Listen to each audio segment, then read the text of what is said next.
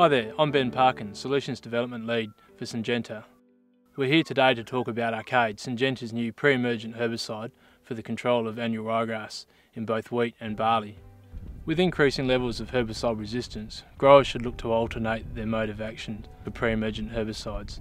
Arcade offers growers an alternative mode of action for resistance management. It can be used as a tank mix partner with other herbicides including trifluralin or Secura as an effective resistance management tool. Arcade is compatible in both disc and tine seeding systems and is a suitable choice in situations where there is light or sandy soils when crop safety is a concern when using other pre-emergent herbicides.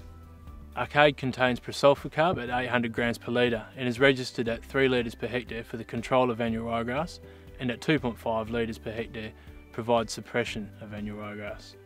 In summary, Arcade offers an alternative mode of action for the pre-emergent control of annual ryegrass.